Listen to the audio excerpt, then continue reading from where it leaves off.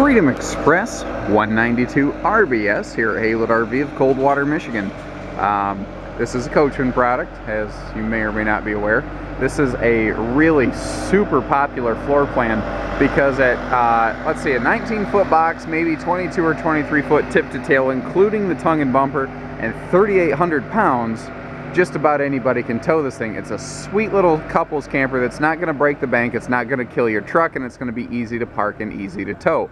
You know, it's something that doesn't take up a lot of space. You could park it beside your garage and you don't have this 35-footer sitting there, you know.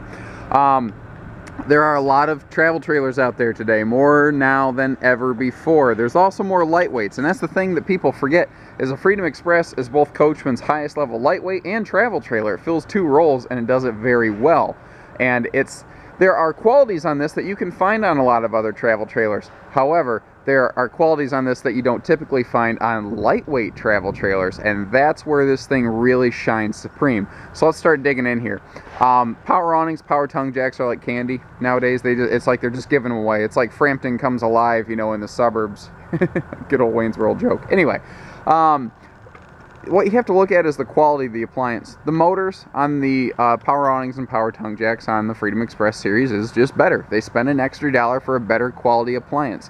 I noticed too that you're getting a full-length LED light strip at the base of a white bottom awning. White bottom is important because you're going to get indirect light cascading down onto your campsite. So this whole area in here is just going to glow at night. You're not going to have a direct bright light. That's good for two reasons. Because one, if you're parked next to a guy like we are here, he's not going to want your lights in his windows at night. That's not a good way to make a happy camper. And secondly, let's just hypothetically, you know, say you've had a couple barley pops and, you know, the lights are feeling a little bit bitey. Well, you don't have a direct light staring you in the eyes like you can when the lights are mounted directly in the awning tube. I know a lot of people who have added awning mount strips as opposed to awning tube mount strips just because they got tired of staring at a bright light. Secondly, you'll find that just about every darn window in this thing opens for ventilation, and these slider windows here, they give you max ventilation. Right here they are using a big jalousie window because it is a funny rectangular shaped window. It's going to get you more airflow. And it's detail stuff, guys. A lot of lightweights, your stovetop doesn't actually exhaust outside of the camper. It's only a charcoal filter. So it will get the cooking smell out of the air, but not the heat. So while you're cooking your food, you're cooking yourself. Now, this is an option we've added in here, the pull-out Coleman camp grill, and this thing is really sweet. First of all, it's self-storing, so you don't have to give up storage space for it. It's just bonus use of space under the kitchen cabinets in an area that, frankly, you kind of don't get to access otherwise. This also doubles as really easy access to your water pump, by the way, for winterization. That's something a lot of guys aren't going to show you, is that extra level of in the skin there. So this feeds off those little 1-pound propane bottles you can get at the camp store, and it's a high output grill. So if it was windy, it takes a 25-mile-an-hour wind to blow this flame out, as opposed to a 5-mile-an-hour flame that blows out the little 2-burner stove tops. So you can also cook 75 hot dogs per propane bottle. We tried it, we tested, that's a real number. Aluminum wheels, not uncommon in lightweights, but hey, they still look good. I like to point them out when I see them. Now, largest front storage in its class. There are a few other manufacturers who have done their best to try to match this, but Freedom Express is the reason you're getting bigger compartment doors and bigger compartments in a lightweight trailer. So this is 3/4 of a 3/4 ton pickup bed truck. That's quite a bit. Now, where again Freedom Express is still shining supreme is better quality fixtures, better quality innovations like that, and including a 2-foot by 4-foot outdoor picnic table here. And it's a resin top table. It's not wood, it's not pressboard. It's designed to be left outside. Let's say it rains. Let's say you wake up in the morning and there's moisture on everything just from condensation. That table's fine. You wipe it off with a towel, throw it back in there, zero problems ever. Lightweights are starting to try to be just, they're stepping over, you know, a nickel to pick up a penny is what it is. And they're dropping out things like the diamond plate here, and you see that's not the case on a Freedom Express. You're still getting that stone guard prevention. I mentioned how this has a higher quality tongue jack. Now they shifted the propane tanks forward, and what that allowed them to do was have an area for 2 batteries here. Keep in mind, batteries, propane fill, stuff like that, those are not included from the factory on any camper. So those are things that we'll need to take into account for you. I'd rather, you know, we shoot you straight and we tell you up front. Notice that the spare tire is mounted under the tongue here. They leave the rear bumper open on purpose so that you can use it for things like bike racks and whatnot. They welcome that at Coachmen, whereas a lot of manufacturers discourage you from adding a bike rack to the bumper. Many manufacturers will actually say, well, you can do it, but you know, if anything happens, it's going to void your warranty. Well, that's nonsense. So they welcome that opportunity at Coachmen. Outdoor shower and lightweight. Sometimes you find them, sometimes you don't. I like to point them out when I see them. So if your grandkids are over, if you're cleaning fish, if you've been on the lake all day, you can, you know, clean them off before you get in your camper. Now let the camera zoom in here a little bit. Now you see the texture on the sidewall of this slide out. That is what is pulling this slide seal taut. So you have the best odds of getting a good seal and the lowest odds of ever encountering a leak or any water penetration. Swinging around here, I do want to point out that the walls of this camper are vacuum laminated, not pinch rolled. There's nothing wrong with pinch rolling, don't get me wrong. I sell products that are built that way, and they're okay. There's nothing wrong with it. This is better though. It costs $1 more, but it's a better process that can hold up better over long term. With when Forest River did their own studies, they said, quote, they felt it was 10 times less likely to delaminate. That's a big statement. That's a very big statement. Notice too, they really can't put a bigger awning on this. They put the max size awning that this roof line will allow. I like the bigger entry handle here too. You know, if you've had a knee or hip replacement or anything, or if you're just going to slip and fall, it's nice to have something to grab onto. I mentioned how this is under 3,900 pounds. Now, an update at the time of this filming that was not previously the case is, used to be you had to kind of go through and flip on a bunch of different lights. Now right here under the kitchen section, first of all, these are your awning lights, so you can switch that off. But one button, bang, full interior light bank comes off and on with one switch. That is nice, and that's the kind of stuff lightweight trailers aren't doing. Until you spend some serious money on a lot of campers, we're talking over 30,000, you don't usually find that. So real quick, I want to mention the interior decor we're looking at right now is called Truffle. It's a cloth, a nice light and mid-tone cloth.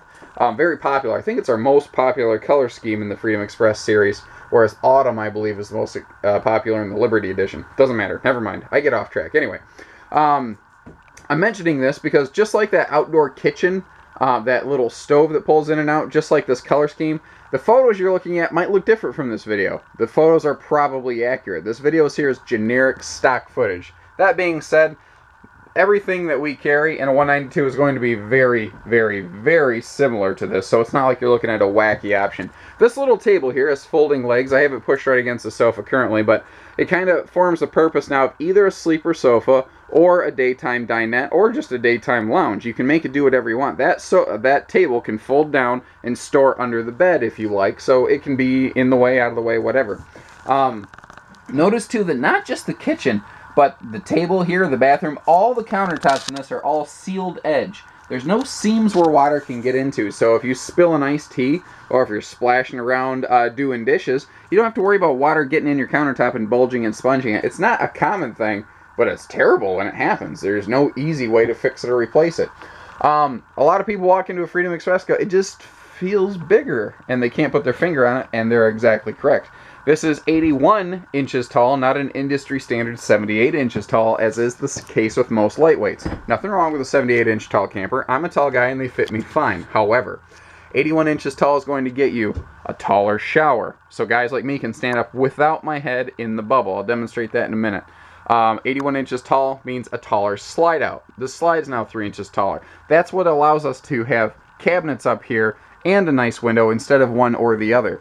That extra height also just means more walking space when you're moving around, and that's always a welcome thing. So you see we've got lots of storage going on just around the bed here, and a very truly walk around bed. Both sides of the bed do have power outlets and little bedside stands, so you do get, like, you can run your CPAP machines to charge your phones and stuff over there. Over the sofa, we have another LED light fixture. All the interior lights are 100% LED. Above the bed, we have twin LED reading lights. You see that there's your surround sound speakers up there. This does have indoor and outdoor speakers that you can operate independently, so you can turn off the outdoor speakers or the indoor or whatever you want. Above the bed, they do like to add a vent here for cross ventilation, and both sides of the bed have windows that do open for ventilation as well. 80-inch bed, true 80-inch queen bed, which is something very few other lightweights are doing. That means that, again, tall guys like me don't have to leave their feet hanging off the bed. Notice the television here. It's on a nice little swing arm, so it can face the living room, the kitchen, it can turn around to face the bedroom, it can face wherever you want. So you only need one TV to service this RV, and you don't have to bring along extra electronics, because this does everything. This is your DVD player and your stereo, and it's got Bluetooth on it. It has an alarm. You don't even need to bring an alarm clock, although I can tell you from personal experience, if you set the alarm on this, make sure you don't have the volume cranked to like 30, because the neighbors don't want the outside speakers blaring at 2 in the morning. Just take my advice on that. Awesome storage going on in here, and that is something that I think Freedom Express has always done one of the very best jobs of, and everybody else is playing catch up with now, is just the total quantity of storage they have going on is great. Like 3 full extension pull-out drawers right here, so you've got more than enough room for all your flashlights and grill lighters and all that stuff. Even under the sink, I mean, this is the best use of space under a sink I have ever seen. You know, this is the perfect place for all of your utensils and whatnot. And hey, if it gets dirty, you can just pull it out and clean it. It's not like it's fixed in there. Even down here, they're doing the best job I've really seen by opening this up as much as they can.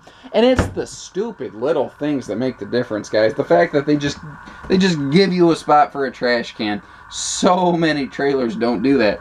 Most trailers, especially lightweights, are terribly guilty for this. They make you just tie your Walmart or Target plastic shopping bag to the handle. And now you've got this big ugly trash bag dangling in your living room, and if you're trying to pour something in it, half the time it slops against your cabinetry. It's just a mess. Now you don't have to worry about it.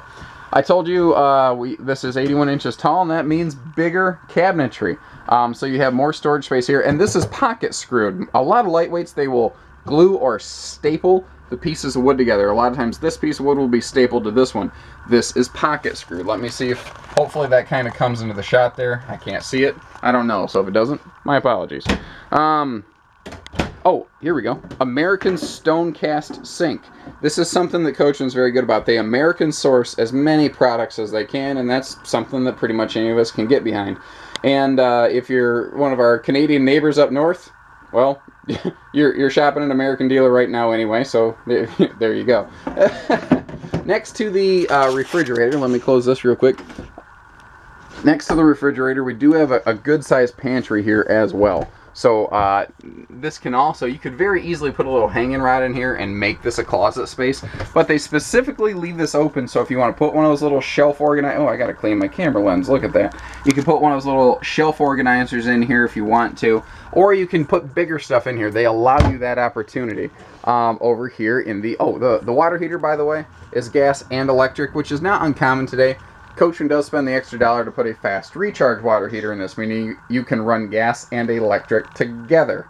I think I said electric, which is not a word, but I think you know what I meant. Good sized bathroom in here. It's I tell you what, on a smaller camper, you couldn't ask for much more. I have got, I'm a 6'3" guy with long legs wearing these little shoe boot combination things. And you see, I do not have legroom trouble in here. Again, sealed edge countertop here in the bathroom, so you're not going to water damage this. They do give you a medicine cabinet where a lot of brands are only doing a mirror. Medicine cabinet, because, I mean, you don't have counter space here. Not a lot. Let's be just frank with one another. You need every ounce of this you can. You're going to put maybe a shaver here while you're using your toothbrush. You don't want them laying out all the time. So they give you the space to do that. They keep all that stuff in here out of the way. So again, we are taller. This is a taller camper. You see that my head does not have to be in the bubble. Pardon my receding hairline. That is not my choice. That is nature. Anyway, we have both a skylight as well as a power vent fan here. A lot of lightweight brands, to save $1, they will put this power vent fan above the shower, and it just doesn't work as well. You just don't get the light. This thing is made to give light. This thing is not.